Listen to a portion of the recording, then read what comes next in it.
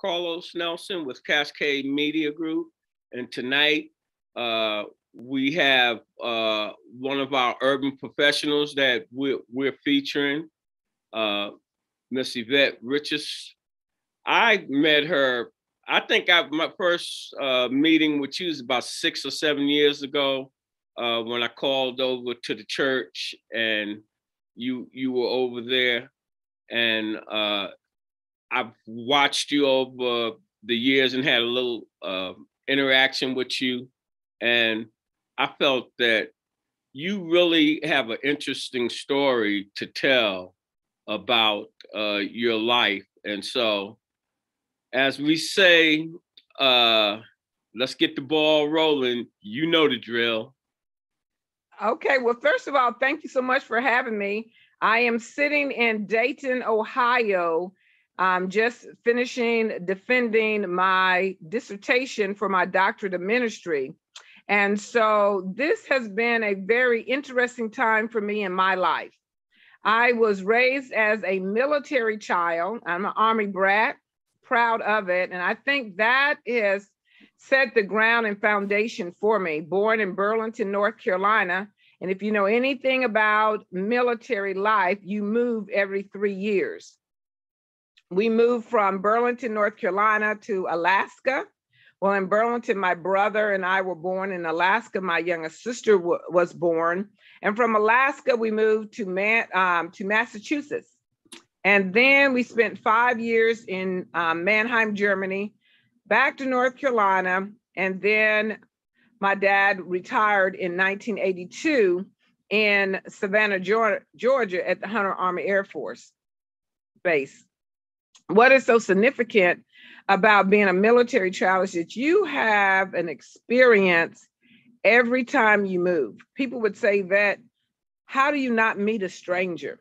I said, well, because as a military child, you are thrown into a classroom after your parents move and you meet new people. It is just part of the makeup, part of the dynamic of being a military child. And so after leaving and graduating from high school in Savannah, Georgia, I went to college in Greensboro, North Carolina, to North Carolina A&T State University, Aggie Pride. I majored in mass communication. And while at A&T, I tried out for the track team. And what was interesting is that I was always a person that was involved in activities. And so in the Army, they had AYA, Army Youth Association. My dad was even one of the coordinators of that when we were in Germany.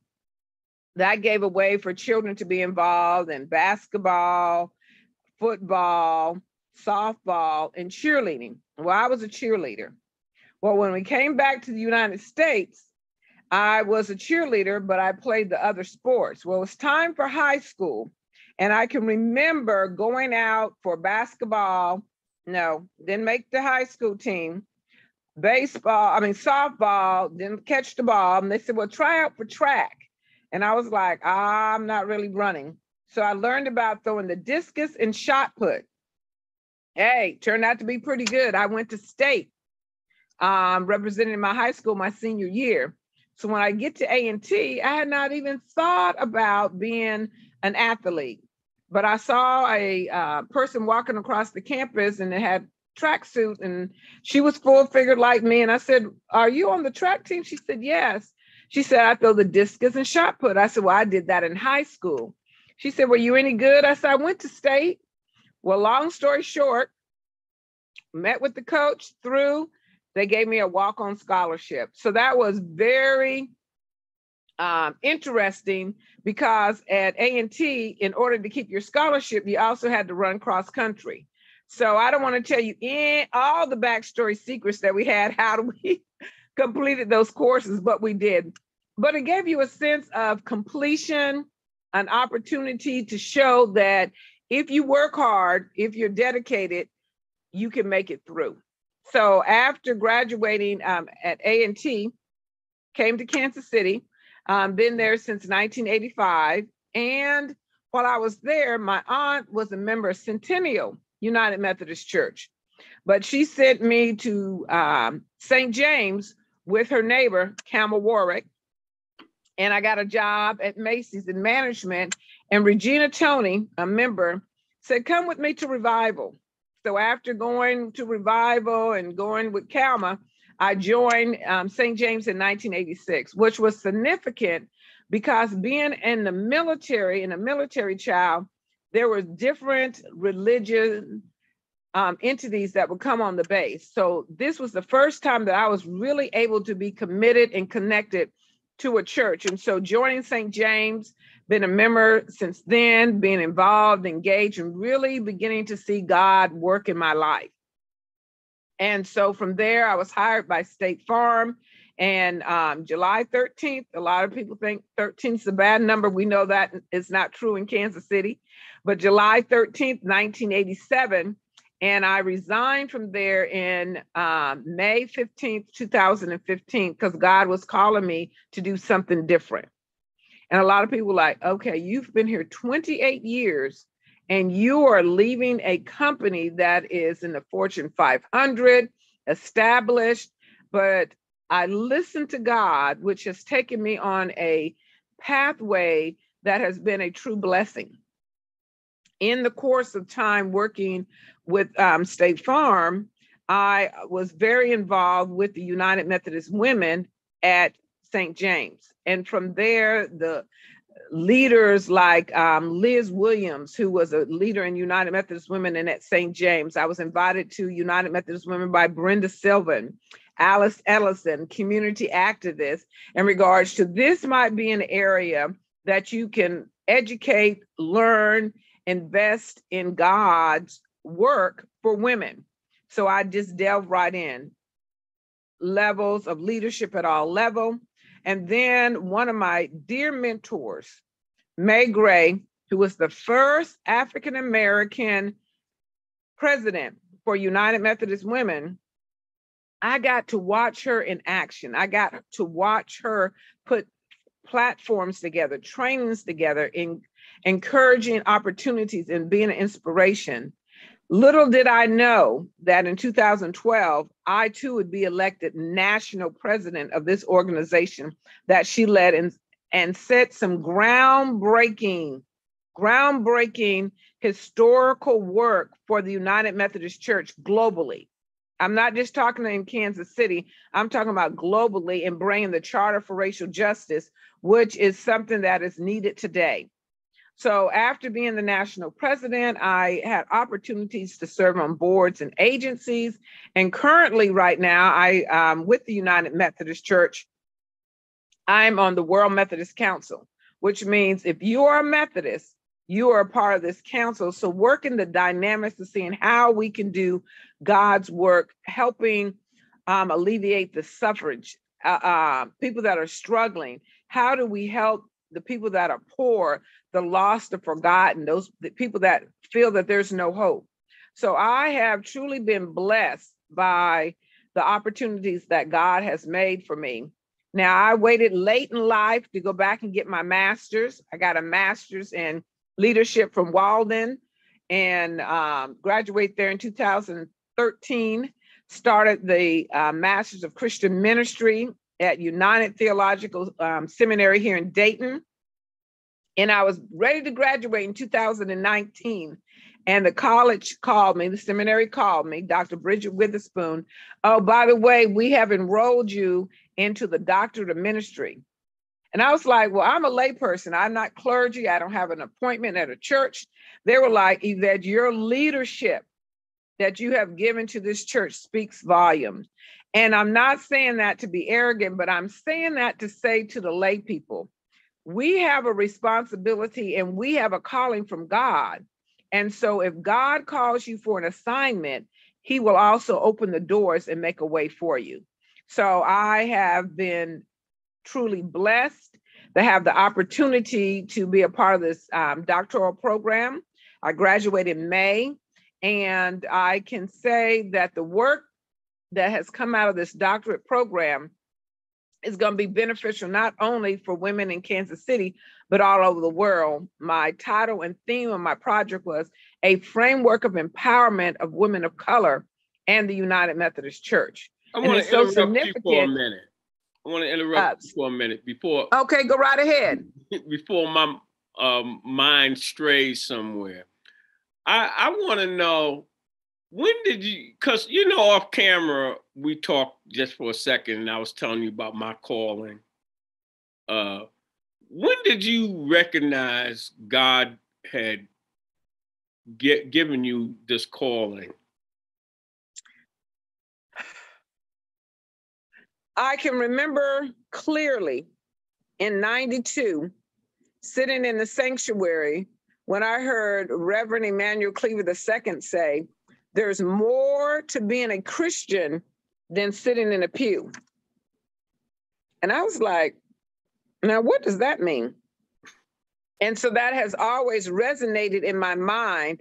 There's more to being a Christian than sitting in a pew. And a lot of people get lost. I go to church on Sunday, I sit in the pews, and that's it. But God has more for us to do than just sit in the pew. Church work is not in the church. It's outside the building. And so from there, God just continued to lead me, direct me, open pathways for me to see the greater opportunities and to see those that need the help. So essentially you're saying when Rev had that conversation, or that was his subject, that was the moment, because that was the epiphany for me. A gentleman named John Fleming, Jim Watts had invited him to speak at Watkins Cultural Center, and I was homeless and stuff. And I came there. I didn't want to come because I didn't even have the car fare, but I came and Fleming said, God wakes you up every morning. What are you doing with your life? That's what he had spoke, and he was talking about young Black men and Yes. what he would like to see for his daughter. And I was like, Carlos, you having a pity party, because I had lost my company per se and things just was going bad. But that spoke volumes to me, and that's why I was interested. When did you find the calling? Because at that moment is when Cascade was born, basically. Excellent. Yes, God will reveal things to you. And I think it was a combination of things. Hearing that, and then when I was working, I had a supervisor that was not very nice. I would just say that. And I was like, how do I fight this? I'm a person that when you used to take those tests back in the day, and it turned out I was a pleaser. So I was like, well, maybe if I'm nicer, maybe if I'm kinder, and that did not work. So God was saying, okay, am I going to handle this situation, or are you going to handle the situation? If I'm going to handle it, there's a few things you need to do. You need to just be in the word. And I took that literally. I would put scripture around my desk that I would remind me everywhere I turned, I always saw the word. And so I can remember giving his name on the altar at New Year's Eve. And then once I did that, I felt a wash over me of God saying, I have this. And from that point forward, I just went to work, did my job, and I didn't worry about it because I knew I was going deeper in the word and I was getting closer to Christ. So who has been some of your main mentors? I know you mentioned Alice Ellison, and Alex, we go way back, and I got a lot of respect for them and what they do. I don't know whether she might have had any part played in your life. Well, yes, Alice has been a supporter of mine. Like I said, first of all, the most influential person in my life has been my mother. My mother lived to 96 years old, Swanee Moore Richards. She passed away 11/18/18, but she was a woman that set the bar high. She was a lover of people, a lover of Christ, and a believer in education. And so she always would tell us, keep God first in everything that we did. So, of course, my mother, I had two amazing grandmothers that I got to sit under. When I was at A&T, my mother's mother in Burlington, I would go to visit her on the weekend. And I would just have the best time just talking and learning and engaging. And so my grandmother was a person who had a 6th grade education, but she owned her business all of her life. She owned the first cab company in her community. And so she was like, I can do all things through Christ that strengthens me. She was a woman of hope. And then my dad's father was from Sedalia, Missouri. My dad is from Sedalia, Missouri. Julia Christina Diggs Richards. Oh my gosh, she was a woman of faith. And so she just truly believed. I mean, I watched her say, if God has it for you, it is so. I don't question it.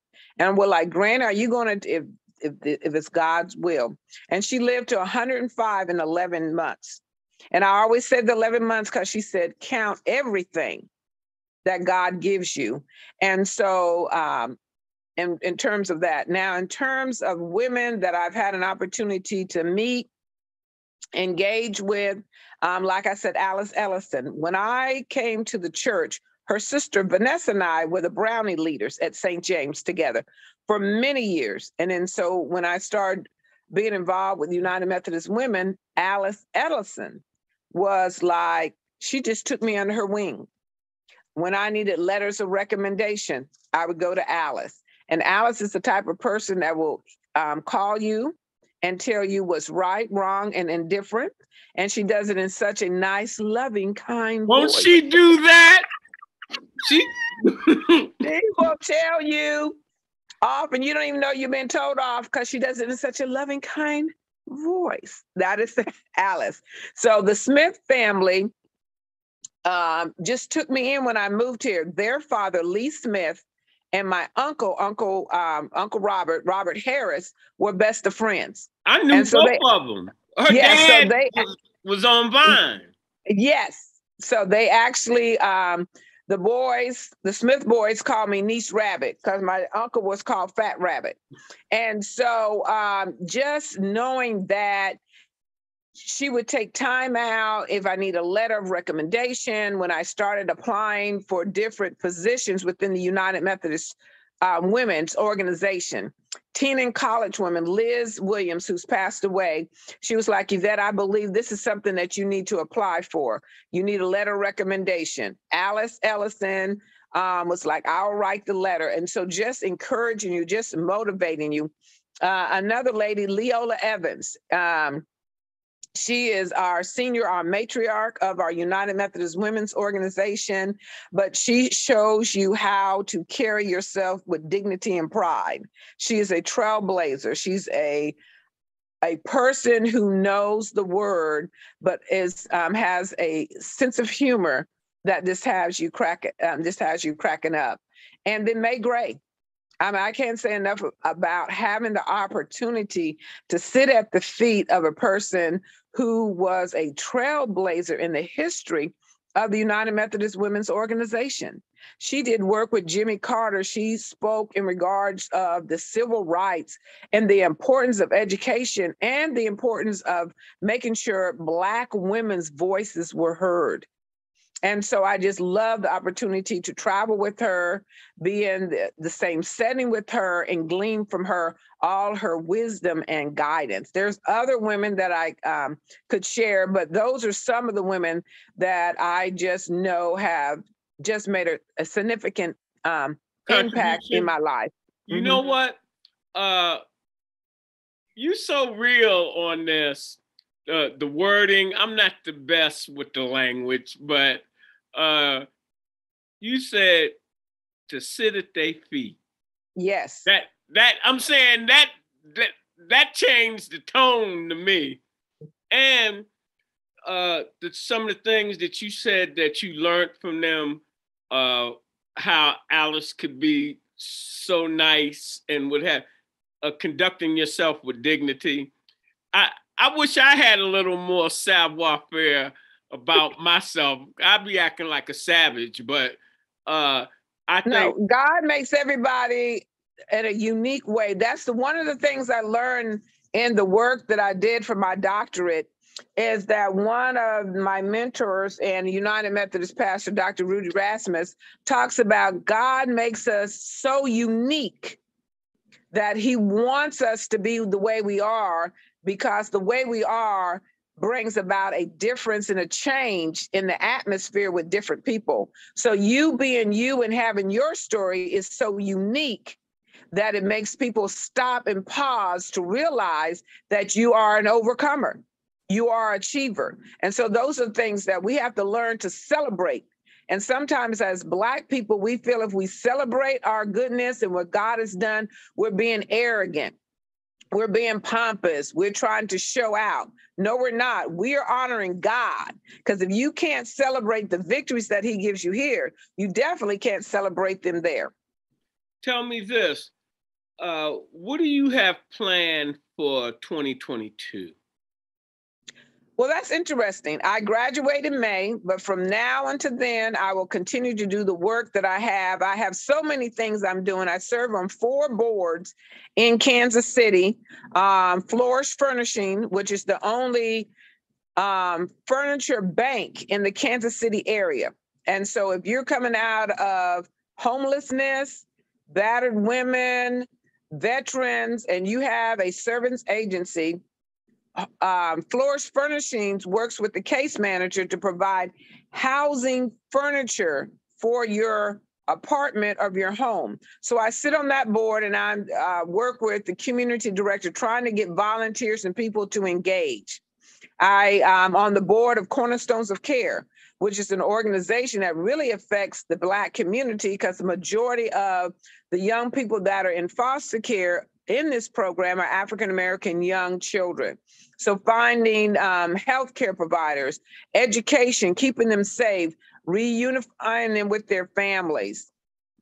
The other one is newly rolled into Della Lamb, and you know they're dealing with the immigration.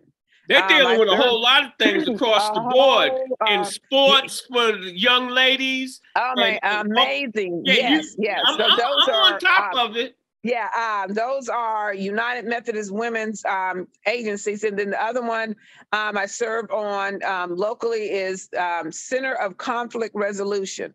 Now, this one, I didn't even know they existed.